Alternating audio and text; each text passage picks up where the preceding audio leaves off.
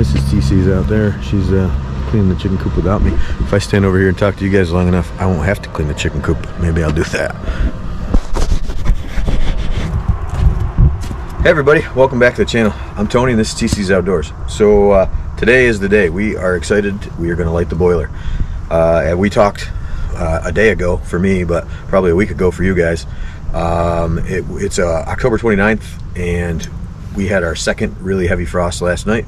It was like low 30s, 31, 32, and the house was 65 this morning. So, and we have still fighting off turning the mini split on. We're kind of frugal here at the TC Outdoors compound, and running the outdoor boiler is definitely the more cost-effective option for us. So I'm gonna get the fire lit, and we're gonna see.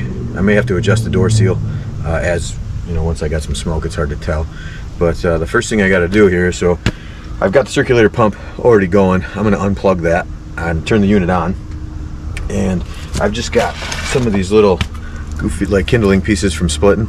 I will start a little tiny fire in there, and once I've got that going decent, then I will throw in some I've got a couple pieces of pine lumber, just something, you know, really dry stuff that I know is going to burn well. And then I'll throw in, once I've got a decent fire, I'll throw in some of these little chunks so I can get a good coal bed going. And so let me take you over here and we'll turn everything on. I can show you how that all goes. So if you're not familiar with the outdoor or central boiler Classic Edge 350, so this is the control panel. Just pretty simple, you hit the power button and you hold the power button. There we go. Pretty simple if you know how to use it. So it's going to run through the model, and it runs through whatever. You guys hear that? That's the dampers closing. They're just checking, doing a little servo check down there. Everything's working like it says. The door's open, which it is, so that's good news. That's the water temperature, 61 degrees. And we'll wait till it flashes, and it won't tell you the firebox until, oh, the firebox is 60. So I guess that kind of makes sense, because it should be kind of equal. So the top half of this is a 150 gallon tank on the top portion, and then down through the heat exchanger. So we will open up the little access panel here. Maybe my camera woman can hold this for me and help me out. There we go. So just two little thumb screws, open that up, and then this is the what the inside looks like. So this is my circulator pump. It's running right now. I can feel it running. It's a little bit of warm. So this is the hot water out to the house, and this is the return water right down there. That's the thermal PEX that goes down through the ground. I'll show you guys that a little more in a second once we go in the house. But so right now I'm just going to unplug the circulator pump from there, and we'll leave this open, and we will come over here and we're going to get a fire started. So this is what I use, just like a garden weed burner that I got off of Amazon. It used to have an igniter, but I stuck it in the fire for a little too long, so that doesn't work anymore. So I just got one of these little torch lighters. No big deal, but it shouldn't take too long. The wood's pretty dry.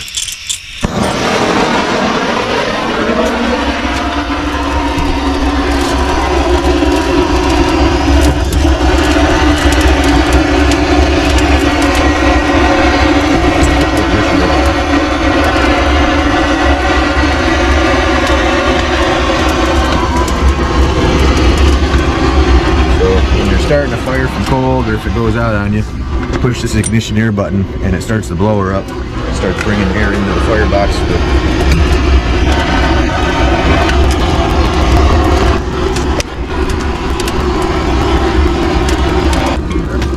A little bit of fire going there. I'm going to close this, see how it goes. We'll come back once we've got the fire started, and I add a little bigger stuff in there, get some coal bed started, and then we will, once we got a decent fire going, I'll take you guys in the house and show you around the radiant system. So, all right guys, the fire's been going for, I don't know, 20 minutes or so. We'll take a peek inside, see what it looks like. It's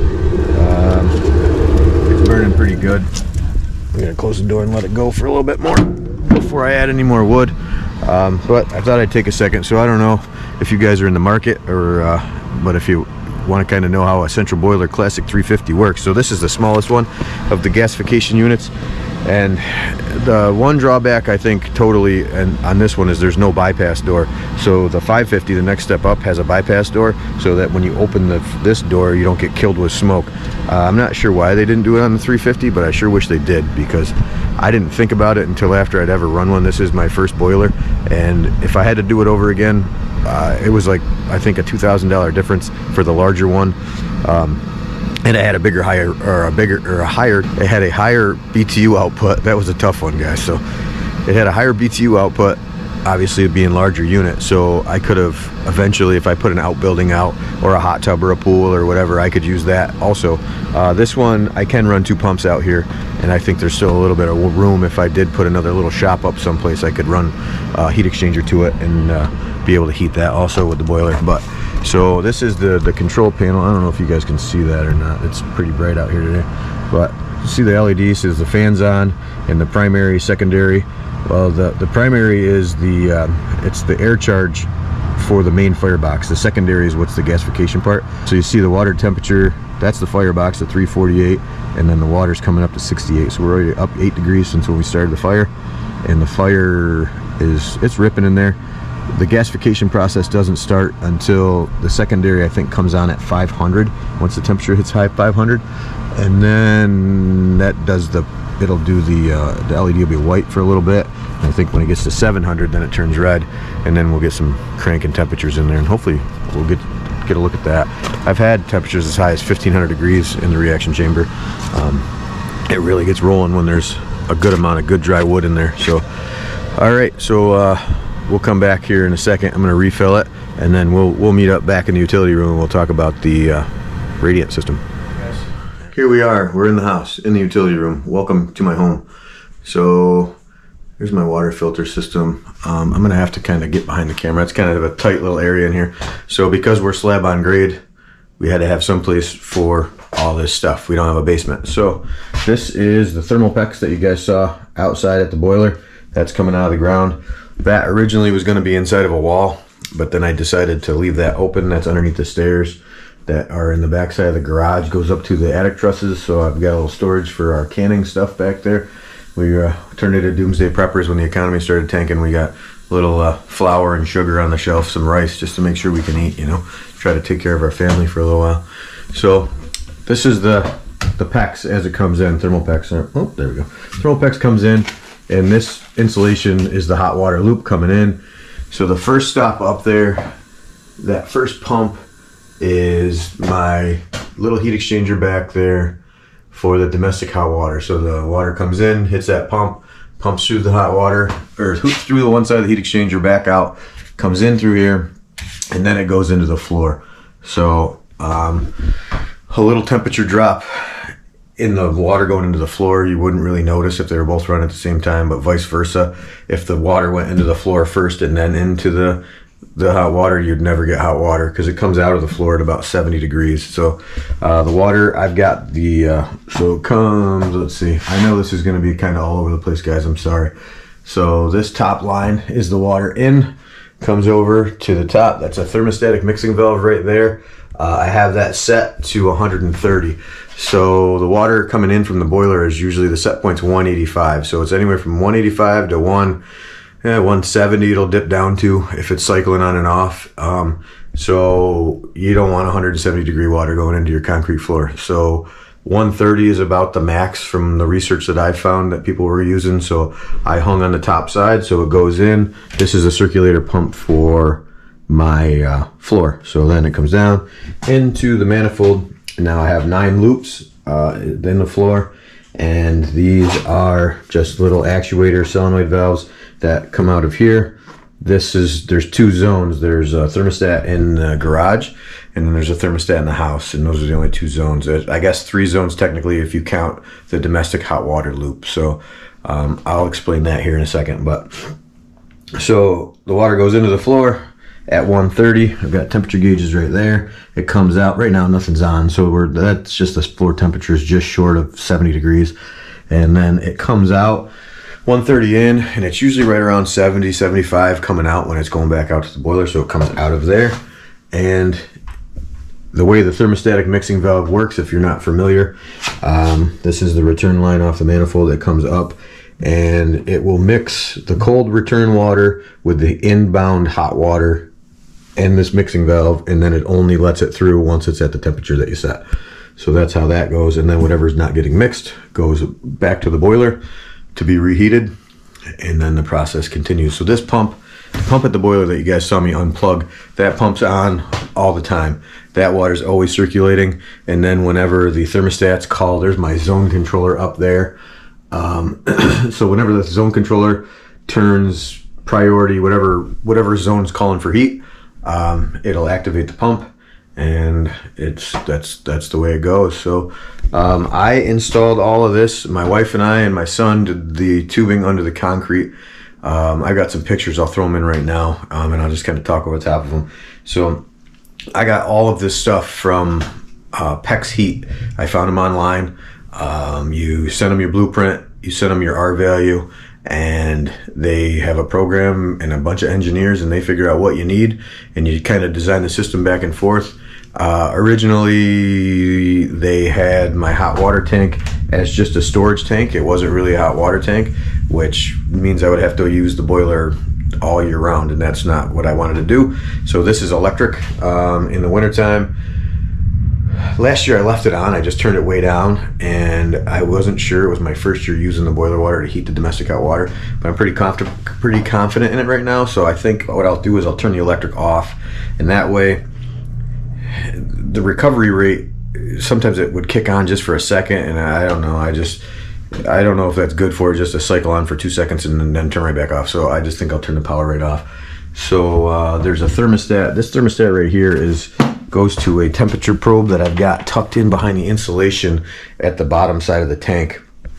And so you see these loops here. This is the domestic side of the heat exchanger. So it pumps the water through the heat exchanger, and it either goes in the tank or it goes out to whatever plumbing fixture is calling for water. So if the tank temperature drops, these pumps, I know a lot of guys don't have pumps in their system, and I think this is probably overkill for sure. After doing more research, I know that they make like the sidearm heat exchangers that use just like the thermal convection to move the water around. But for us, this is the system they designed, and I really didn't know any better at that time. So this is what we've got, and I mean, it's efficient, it works, and these little pumps don't hardly take any electricity. Our electric bill actually drops by about $40 a month, give or take. Probably not 40 right now. When compared from air conditioning to heating season, it's $40. From when, you know, that little gap where you don't run anything, it's probably a $25 reduction just turning this hot water tank off.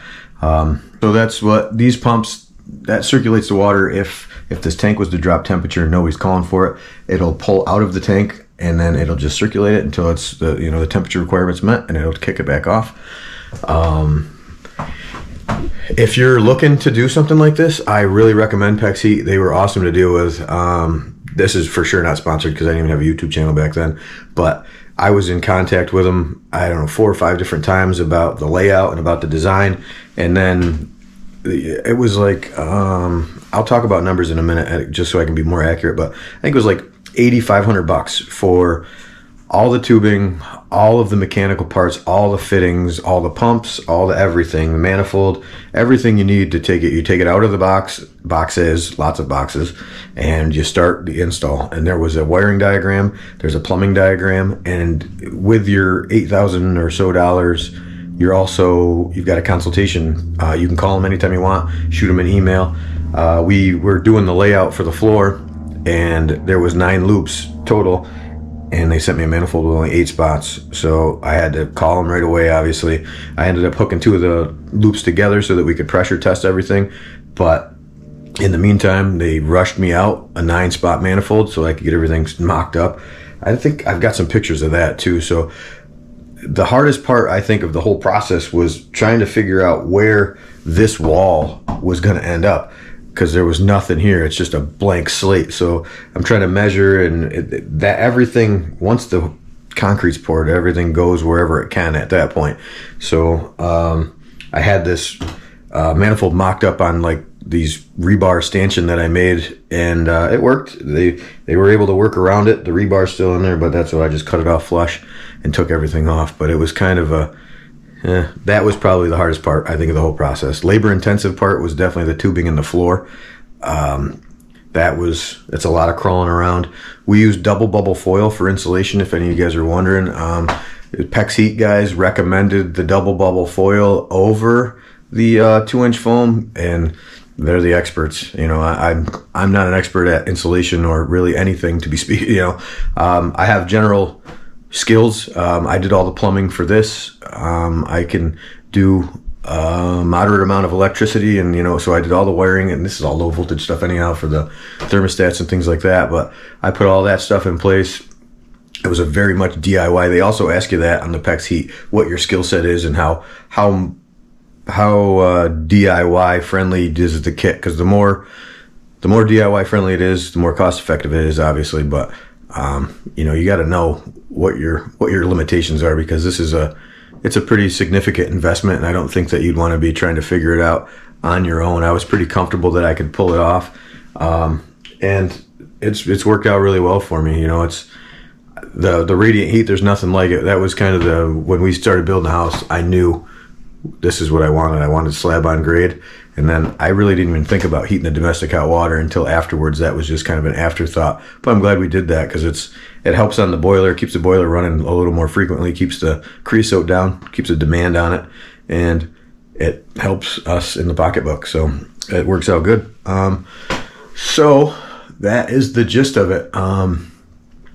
The thermostats that I have are pretty complicated also. They're the one's touch screen, and every year I have to get the book out to turn the thing on, because I can't remember how to do it. But that's just me, probably. I'm sure that some of you guys have a longer memory than me, maybe. I don't know. And then all that stuff back there, that's just that's my domestic water coming in. It's a descaler, basically.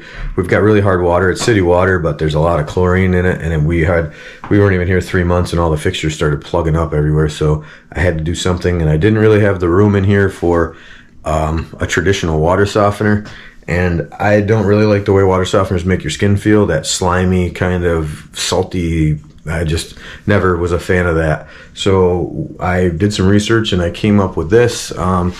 This is made by AOA Smith. You can get the same stuff at Lowe's, or you can get it labeled differently, and it could cost you a lot more money. But the manufacturer for these, I've seen them blue, I have gray ones out there. There's different aqua something or other. They'll sell you a whole system, but it's this stuff. It's just a different color. Same thing. I got it all off of Amazon. I can throw links if anybody's interested. Just shoot me an email, and it'd be easier than trying to put 5,000 links in the description. But either way, the water comes in, goes through a pre-filter up into this. So the first filter is a descaler. It's got some kind of media in there that changes the polarity of the water, I think is the way it works, so that all of the sediment that's in there just won't stick. It's still in there. It doesn't filter any of it out. So all the hard water minerals and things like that. And then it goes into a charcoal filter, and then to a post filter, and then it goes out. And since we put it in, all the faucets are so much better. My skin's not, I was getting really dry last year with the chlorine level was huge. So that was the carbon tank, pulls a lot of chlorine out of the water. So yeah, that's been a pretty solid investment too. I'm pretty happy with that. So this is the utility room though, guys. So welcome to my home. I don't know. All right, guys, we're back out at the boiler, and we are making hot water. That's the fire temperature, 736. And 149 for water temperature, so that's pretty good. The combustion chamber, I don't expect really hot, or reaction chamber, I don't expect really crazy temperatures down there just yet. This works better. The boiler, once it gets some ash built up inside and a decent coal bed, then it'll really start to function like it's supposed to. So 750 down below. I know the wood's dry.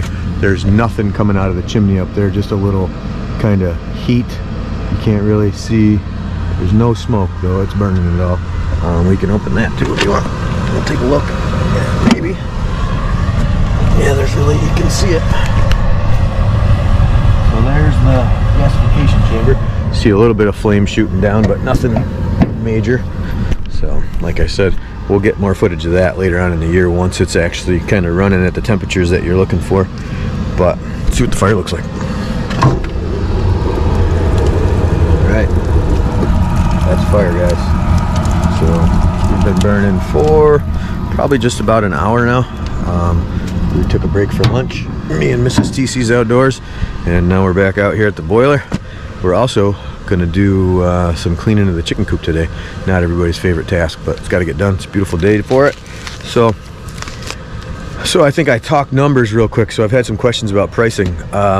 So these prices probably, actually not probably, definitely will not apply to anything you're gonna buy right now.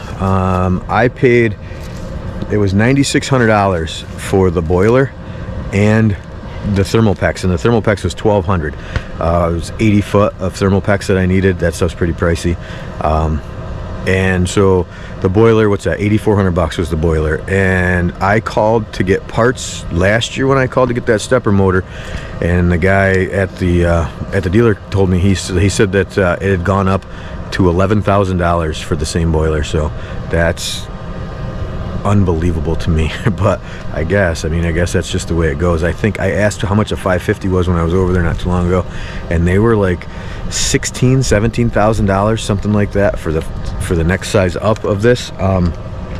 So my prices aren't going to be really accurate if you're going to go out and buy one right now, but this is just kind of what I paid. So I got, what I have, 9,200 or 9,600 bucks in the boiler and the tubing going into the house, the Thermalpex, and then I had $8,800 for all of the mechanicals. So all the tubing, all the pumps, all the fittings, everything it took to get it up and running, all the thermostats, the zone controllers, and everything that you guys saw in the utility room, all of that stuff was $8,800 bucks. So the grand total is what's that, $18,500. So I don't know, and this was like a ground up build, so I don't know what it would cost you to put like a forced air system in. We didn't get any estimates for that. I did get an estimate for geothermal, and that was $75,000, and we definitely weren't on board for that. The return on investment there was probably the rest of my life. So this thing behind me, without having to pay for any firewood, it's basically paid for itself. I mean, I think it was 4 years to pay off the boiler, and then everything inside. If we decided at some point when I get old and feeble and I can't cut firewood anymore, I can unplug the boiler, sell it, and put an on-demand hot water tank in there, and it would heat the floor just fine. So I mean, there's options there. You could get propane or electric or whatever you know is the cheapest at that time, but hopefully is a long time from now, because I really enjoy the cutting and stacking and splitting and the burning and the talking to you guys about it. So either way, the boiler, in my opinion, I've said it before, but I think it's a home run. Outdoor, well, the mess is outside, so there's no bugs in and out of the house. There's the mess, you know, with the bark falling off and the dirt and the dust. So all in all, once the water gets to 185, I'm going to plug that circulator pump back in, and then I'm going to go in the house and get everything turned on and tested and everything like that. Let's see, am I forgetting anything? I don't know. If I'm forgetting something, if you guys have any like kind of descriptive questions or something that I just breezed over, let me know in the comments, or just shoot me an email. My email is in the description. I know what it's like to try to figure this all out on your own, and there's questions that come up, so don't be afraid. I don't know everything, but I can at least explain what I've been through for sure. So alright guys, well that's going to do it for today's video. If you're into this kind of stuff, or you know, into firewood production or anything else I got going, or just plain enjoy my company, please hit the like and subscribe, share it with your friends, and until next time, get outdoors and do something you love.